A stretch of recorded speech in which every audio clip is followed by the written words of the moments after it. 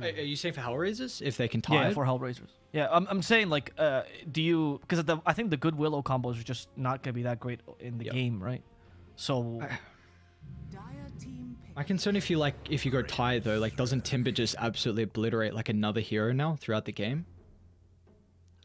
Yeah, I mean, out of the strength cores, I think he's the only one that can somewhat hold his own. Okay. What do you feel like? Just the I think now you can't. I think now you can't tide. The Grimstroke is... not with the Grimstroke. No, the Phantom is like the hard counter to tide. Like, what offlaner do you pick? I feel like they're honestly without options. 5 seconds remaining. And you can't like consider like a ranged offlaner now because you have a Dark Willow. Like there's no Viper, there's no Veno, nothing crazy Just like stick that. with Mars. Okay. Okay. I think that was the best pick that they had left. It's like sure that you're playing it to Timber's hand, but it's good into Wraith King. Like it's you have high physical damage to clear Skellies. Wraith King relatively low armor. It's good combo play. They have lots of team fight, as we were mentioning, for HellRaisers, so that's the one thing they've got going. VP doesn't really have nearly as much fight, but they have much more lane prowess, I would say, right now.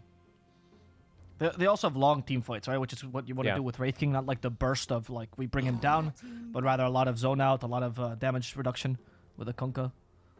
What carry... Or now we're assuming Kunkka is mid, right? So what carries are you seeing here for HellRaisers? What's the final piece of that? I was mentioning the AM. I'm actually... That's a good ban. I think that was probably one of the better ones that HellRaisers actually had left. Even though I still really don't like AM in this meta. I think it fits their lineup because they have really good fight and they have lots of good ways to make space for something like that. This 1v5 hero that comes on later. But it's there's just not many that you really want to lane versus him. Or what was the other one that we said? It was AM and... Luna, yeah.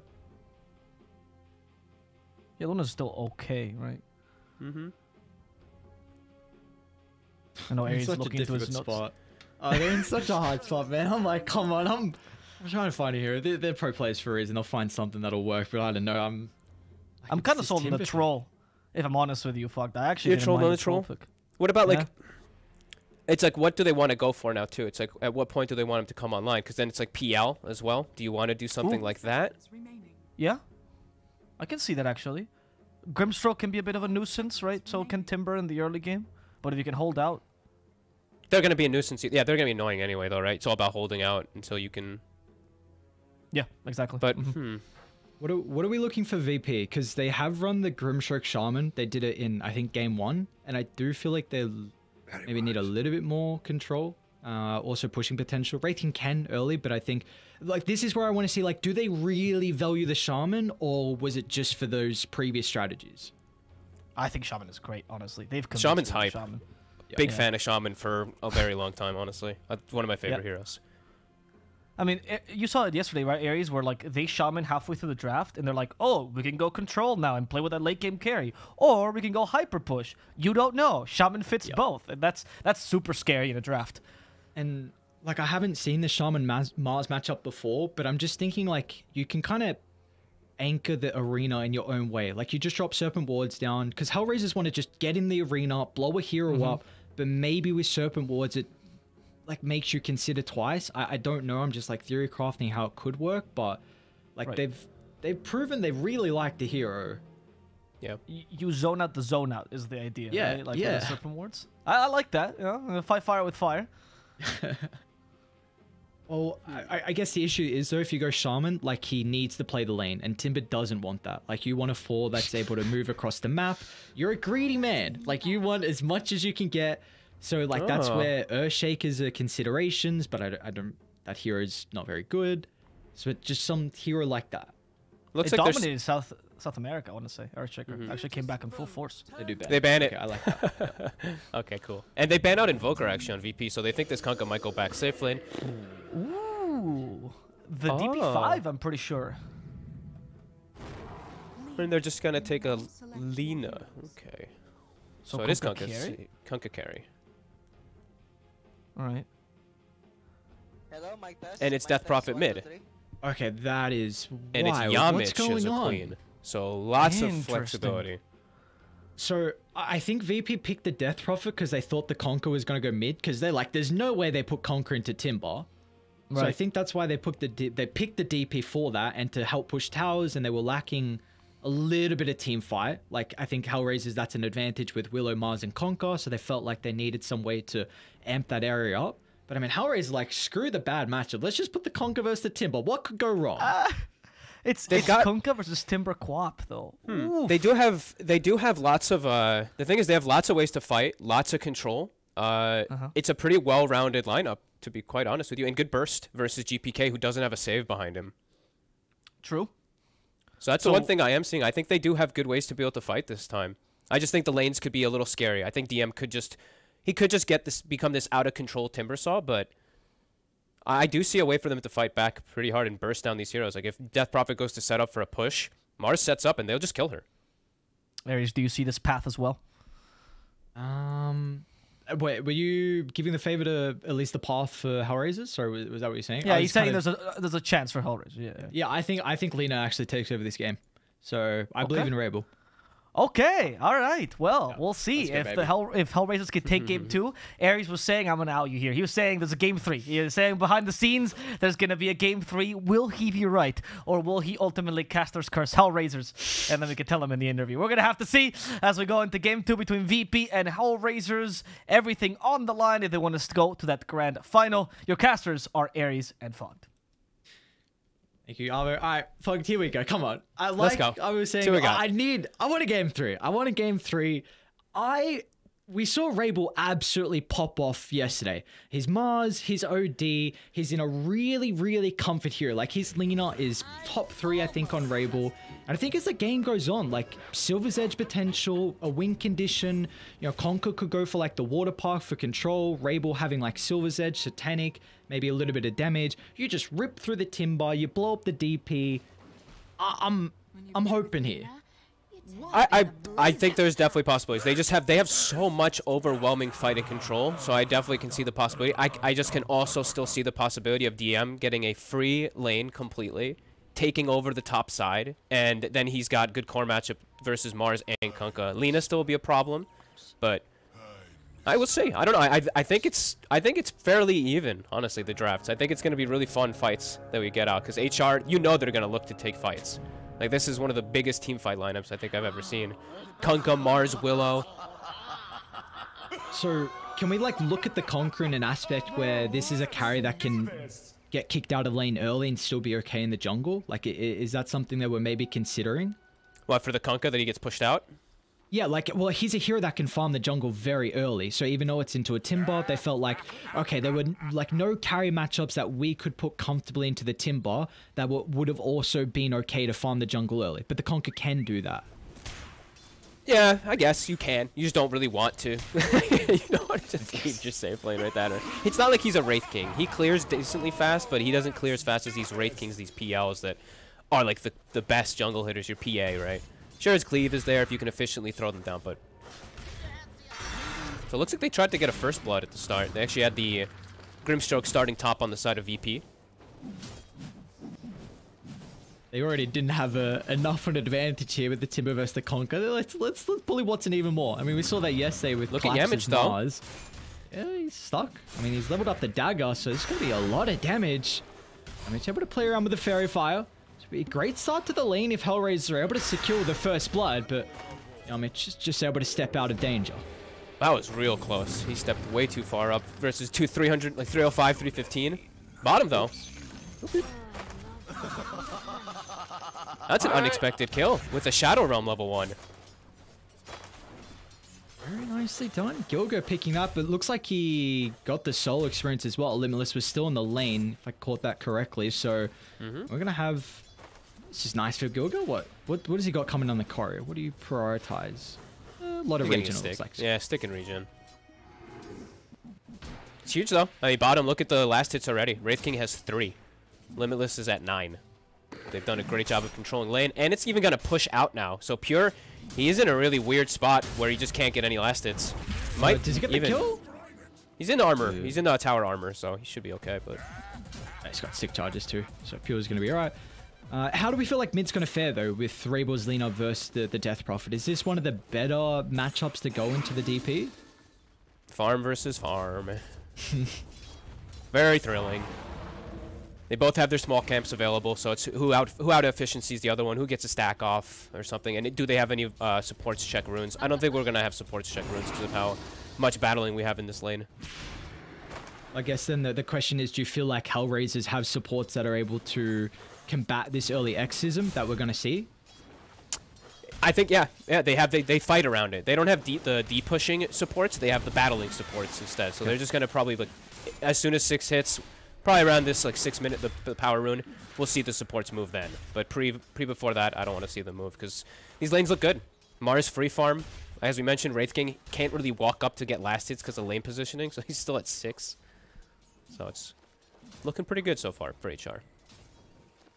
At least Yokota, he did get the pull-off, so was it a double? I think it was only a single, but he has denied a decent amount, so we'll see if that's able to reset for Pure, but he's getting beat down from Limitless. It looks like he got a half pull, actually. Looks like it was like 1 or 2 creeps, and then 2 slid by. Oh, do they get the Mars Spear? He's closing the distance. Limitless has already got boots. It's like Shadow Realm and maybe the spear damage. You're already playing off that stick HP and we'll be okay. That's close. I mean, Pure, this is not easy for the Wraith King. But as we said, he is one of those heroes that can recover a little better than I feel like the Kunkka can. And Watson is dealing with the same amount of bullying and annoyance, even though he's got a Bane behind him. Malady, I think, is starting to realize he's like, I can't even like help you up here. Like Timber just doesn't care about anything. Every time Watson steps up, he eats a Whirling Death and a dagger. So what do you think the game plan is then for Melody in a lane like this? Are you playing for pulls? Are you playing for stacks? I think he should start getting ready to play for the stacks and checking the runes. So, like, he just checked the top water rune, which was great. And then I think at 6 minutes, it's going to be the same thing. Go try to secure the power rune for Rebel. Because you just can't help Watson. Pure. Right, there we go. Finally starting to put some aggressive maneuvers onto Limitless. Brought to a very low health pool, but Gilgo, of course, with that first blood. Plenty of resources still available for the Mars. He's going to make sure he pops those stat items into the backpack as well. So, might give some breathing room to Pure as they can now look to reset the equilibrium. Yeah, much better positioning. He recovers. It's just Wraith King's an easier hero to recover as a safe lane carry because you have built-in sustain, and you have your buddies. Your buddies are always going to do the work for you at some point too. So yeah, Watson, it's going to be quite a tough recovery for him. It feels like.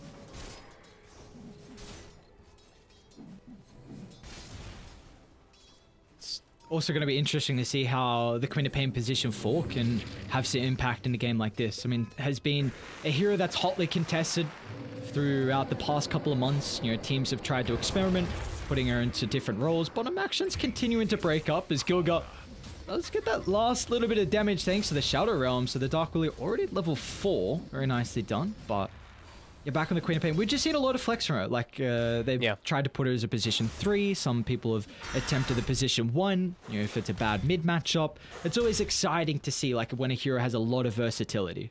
Yeah, I think the Shard, I think, changes a lot about the hero, because you can look and you can be like, oh my god, they don't have ways to break Fiend's Grip later on, but then you have a Queen of Pain with a Shard, blinks on top of Bane and stops Fiend's Grip or something like that. There's just so many cool little things now that have, you can do with moving heroes around from core to support, because Dota's just ever-changing, so it's great. It does feel like, though, maybe one of his weaknesses is just based off experience. I'm keeping tabs on this. Dark Willow doesn't get too much distance away through the Shadow Realm, but the Bramble is going to block off the avenue for Pure to continue on for more. I mean, even it looked like Rabel was considering stepping on over to provide some assistance as well as...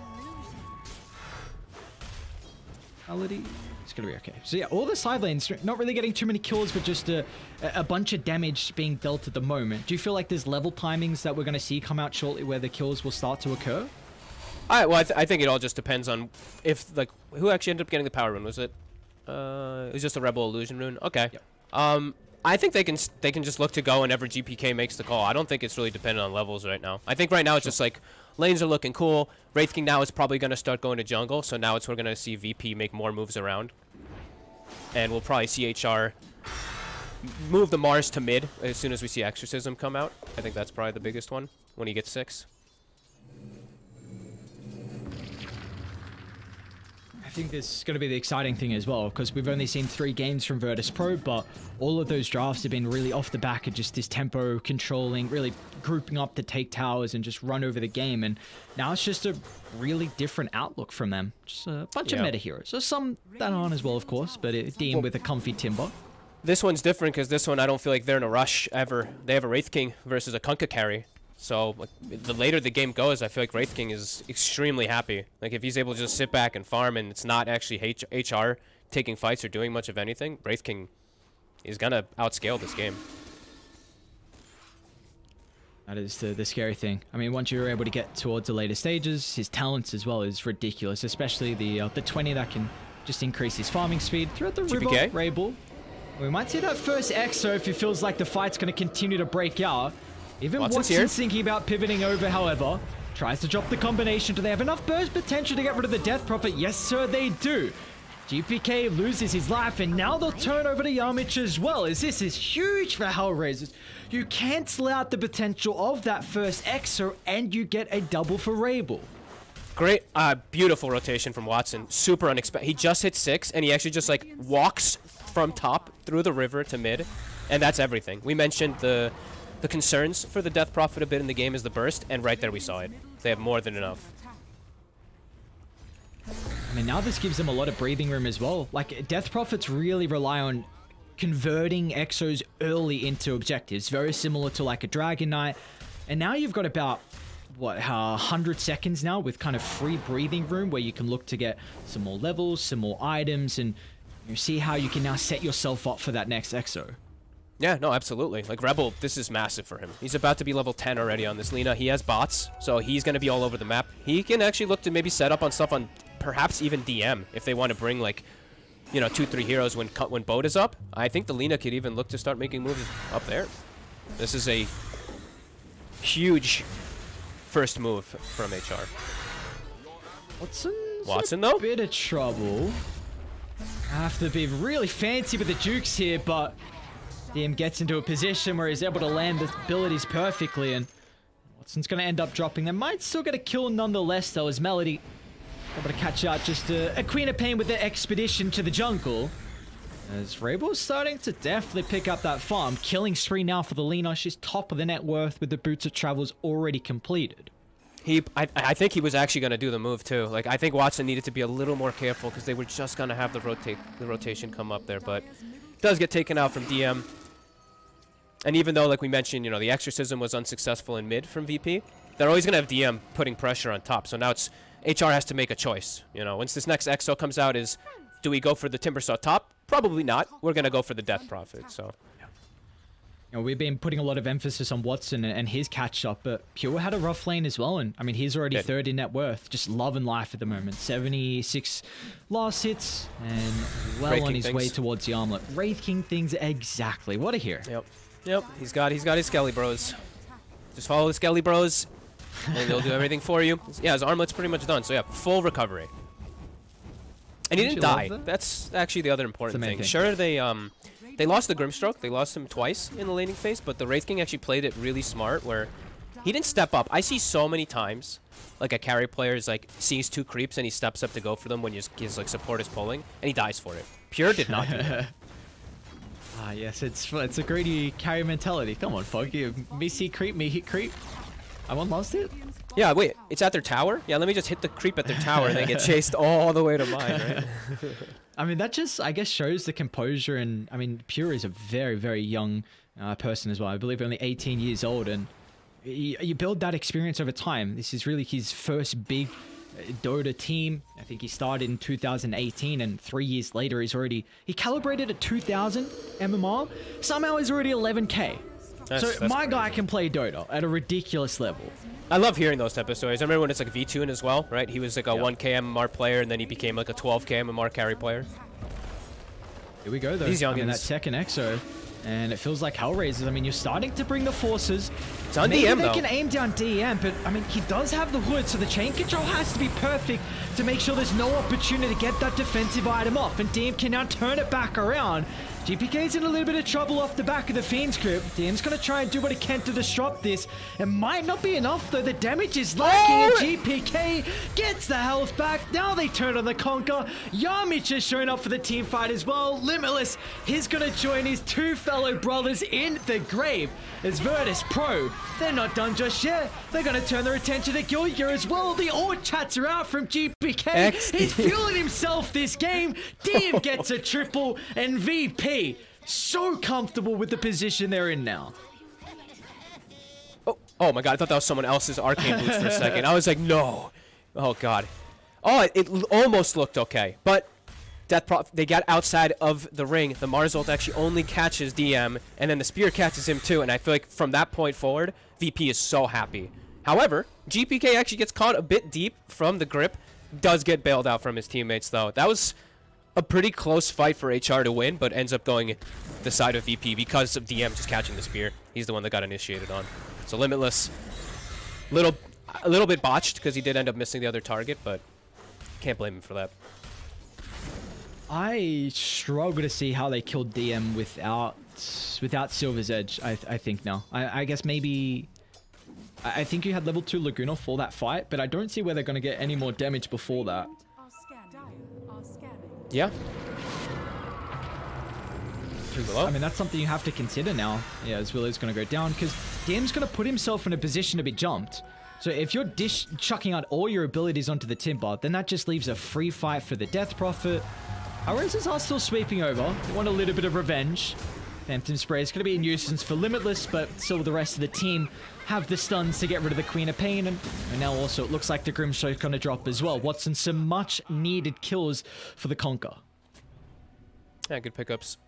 But I think they have to ignore DM. I think unless you catch him with 0 stacks and he's very isolated, I don't think you can really commit for kills onto him at this point. He's too tanky. And he has Yules now, so he's got even more protection versus like the X combos and X burst and boat. So have to catch this Death Prophet in the front if you're on the side of HR. And they do have Blink, so Limitless, he's got easier methods of getting on top of GPK now.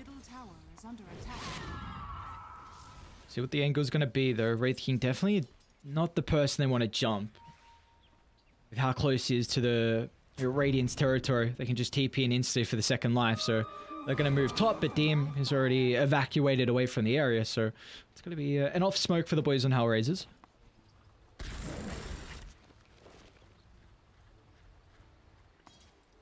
Well, Wraith King just farms, so that's like always the scary thing. It's like Watson, sure he's getting his farm, but Wraith King, he's going to be able to pull ahead faster and faster with no pressure on him. HR mostly on their side of the map right now. Talk to me about this Blink on Wraith King. What does he feel like he needs this early item instead of something like a Deso? I think just to get involved inside of fights. Like, as we said, HR, they're going to look for team fights because they have a very well-rounded team fight lineup. I think he just wants to get involved. Okay. I always like Blink Armlet anyway. I think it's one of the better builds. I don't feel like you need to just sit back and AFK farm as this hero. You can get involved in fights and you're very strong. And his stun is really useful this game because they have Grimstroke, so if there's like a Soulbind situation, double stun.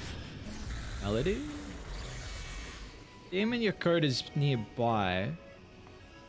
I wonder as well if the Blink, just maybe getting a pick off on a support or 2 to initiate fights, they can lead it into Roche, because you've got Exo level 2 now. Mid. GPK, nice setup from Limitless, that's the way to start. Finn's grip on the backline as well. Pure tries to jump in and provide some assistance, but GPK's already been going up, and now you've got the combo as well. Taking care of the first life, they've got this up for the boat, it's a little bit mistimed. And now they're going to be cautious. They've used all their ability to try and blow up the Wraith King, so this will give a free fight to DM. He's trying to find the angle in, continuing to chase down Watson. So the Queen of Pain will claim the kill, and now they're eyeing up Gilgar as well. And Dark Willow doesn't look like he's going to get the kill on the Grimstroke, hoping and praying for a trade, but not the case as DM steps in, unstoppable streak for the Timber. That was pretty huge, to be honest, from Yamich. That Queen of Pain ult pushing, I think, what, it hits 4 or 5 heroes, pushing them back as the boat's coming through. Gets his Wraith King out of there, makes the boat maybe miss. A little bit of mess-ups there coming out from HR, but another big one for VP. And, oh! That's unlucky. Eyeing up DM as well. Again, I don't think they get this kill without Silvers. He's got a Sange now, too. So, status resist, 2,100 HP almost. Uh-oh. Okay, so Rayble's going MKB. So I wonder if... of course, Silver's Edge is a very key item on Conquer, so I have to imagine Conquer's just going to go for it after BKB. I guess so, yeah. It's also like... MKB just gives you nice mixed damage, right? Versus Timber and the Wraith King, so he's just trying to find any type of solution to eventually kill DM. Smoke, if they can get a kill around this T1 tower, that should be an objective for HellRaisers. Use this time to drop a deep observe ward. I look to play off the back of that shortly for another team fight to break out, and it just looks like VP, they're content with losing the tier 1 with all that they're getting across the map. I mean, Pure's free farming. He's already got one of the Mithril Hammers into the Deso. They do seem. Reincarnation's still on cooldown. I think you need more. Oh no, Rabel's nearby. That's a risky place to go with just 2 heroes, though. You might get the kill, but they might be able to just turn and kill both of you on the retreat. I think that might have been that's a good move to step back, continue just farming up. Your lanes are in weird positions, so don't want to force a random move around triangle.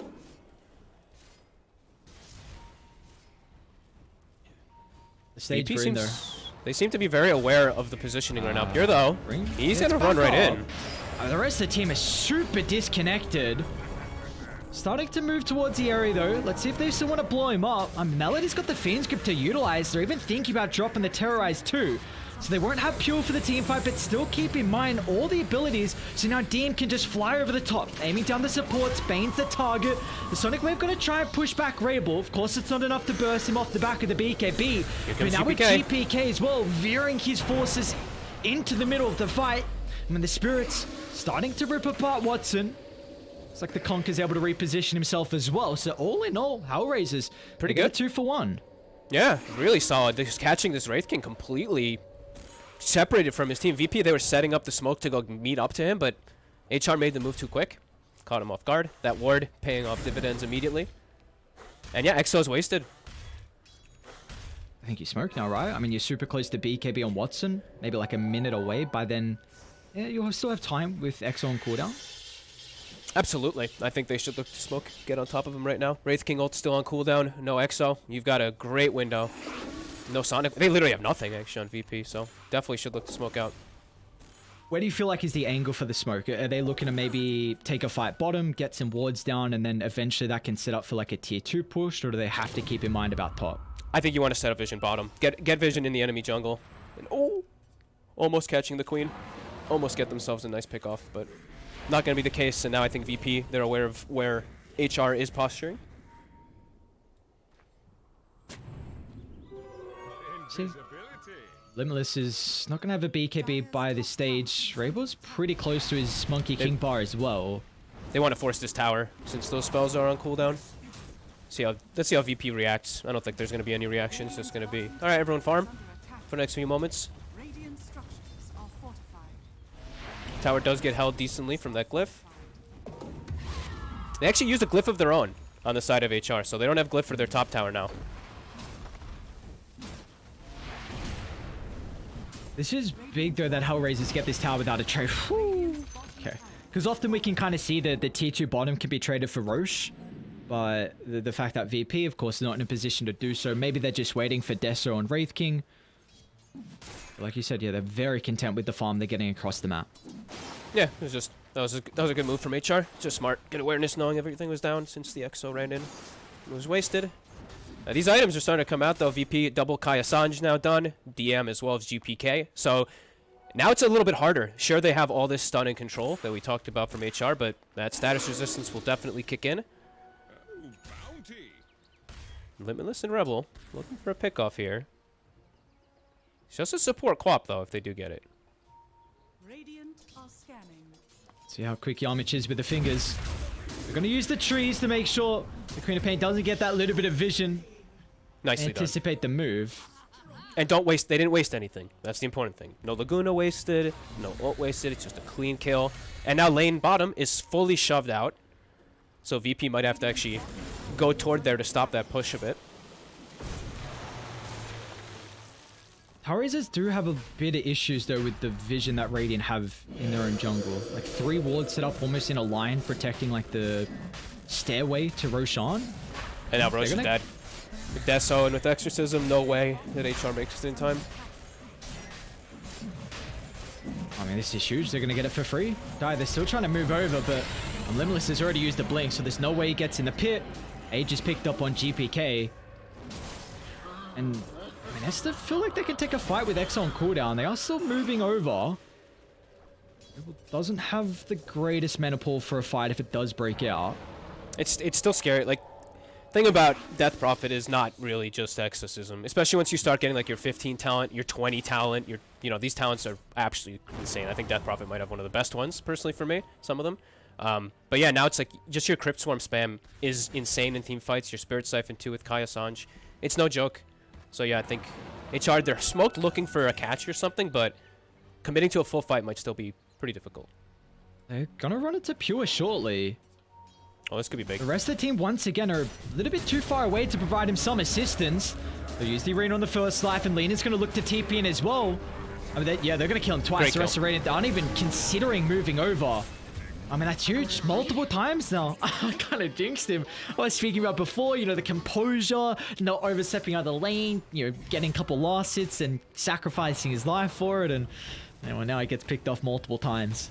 Well, you did, but you know what? You did say that Rebel, he's got the chance to own this game. And 7-0-3, 300 last hits, level 18 Lina. He's well on his way to be able to carry this. Top of net worth by 3K. Having a phenomenal game again. And they're just continuing to try and play aggressive, though. Even though they're into the ages. But like you said, still a lot available here for the Death Prophet. Ooh. Just with that Exo. Yoga will be forced to use the Terrorize because the Spear and Brambles off the mark. I mean, this is still something to consider. Bo just gets he took out the entire tier 2. He's getting like dangerously big. Going for the AC next, so he's going to be able to have that extra physical reduction versus DP and Wraith King. You might have been onto something. You said this Lina might be able to carry. It's definitely a possibility right now for HR. They are falling behind a bit on their other core, on the Mars in particular. But this Lina's huge. I think though in a game like this though, like all Limitless needs is Refresher. Like BKB then Refresher.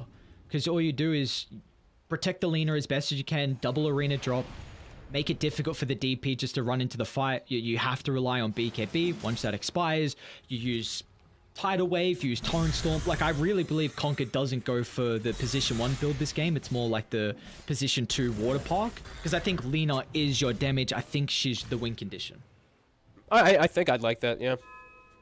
He's gonna go for the Silver Edge, as you were mentioning anyway, though, just to have that break. But I could definitely see him being that, because Lena's going full right click. She's super farmed. So with this Aegis, let's see if VP tries to force anything. They have 2 minutes. Exo's at the ready. Looks like it is gonna be them trying to push this top tower. Glyph actually gonna be back up for the side of HR in about 8 seconds. For Virtus.pro, like who's the key component in a team fight that they have to bring down? I think it's more just they need to just protect themselves and keep this long duration team fight, right? Okay.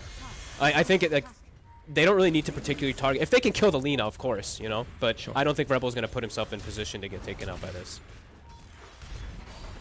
They used to be able to find their first tier 2 tower of the game. A couple of VP heroes are going to smoke up as well. Yoga's in a solid position to pop this. She's going to try and have Pure on the Vanguard here. Moving towards mid lane is, Rebel, this is a big kill. He's still deep. This is so great to hit the tier 2 tower. What do you know? He's got the haste and he's gonna run back in. They got the response done. It's a slither of duration, but it might be enough still. BKB. Haste I think she's outie. Oh, that was way too close. Oh my god, Rebel's playing this so damn well though. He just forced a whole team reaction, gets away. They didn't get the chain stun all. Well, they only had that chain stun. That's the only thing they have left. And he gets away. AC almost done. Force huge reactions. This is very tough. They have an angle now to kill the Timber. Like you've got Silver's Edge completed on Conquer, and you've wasted this Exo. They only got a tier 2. I think they would have been expecting a lot more out of that.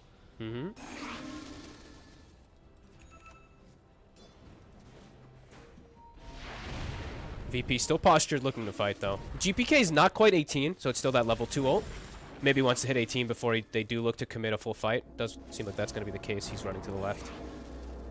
And Aegis is going to get reclaimed, but he's going to have Shiva's done too. So some big pickups coming out for the side of VP. On HR, is the AC done? It's about to be. Like and it looks like Watson's not going Water Park, by the way. He is going Satanic next. Satanic, okay. Oh, you were kind of speaking about the fact that Virtus.pro really like these long drawn-out fights, double reincarnation, Timber's mana pool, Exo as well. So is this maybe something is like considering with the Satanic? Maybe, I guess so. I just don't really see him being able to like stand toe-to-toe inside this Death Prophet exorcism. I don't know. I feel like maybe he might have just wanted to go for some type of just one-shot burst, as we were mentioning before, but maybe just feeling like they're too tanky and he wants to actually be this hero that can stay inside the fight, because these fights might last a long time. So now it's going to come down to who has this vision advantage. I mean, Radiant, a lot of wards postured up top.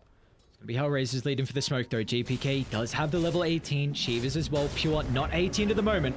Gonna look to jump on this time. Virtus.pro, they're set up to try and protect the Wraith King, but he's still getting melted as Rabel sitting on the high ground with the help of the MKB. Do they look to the Wraith King's second life? No, they're going to jump towards the back GPK. and they obliterate GPK. They've got a big leaner issue.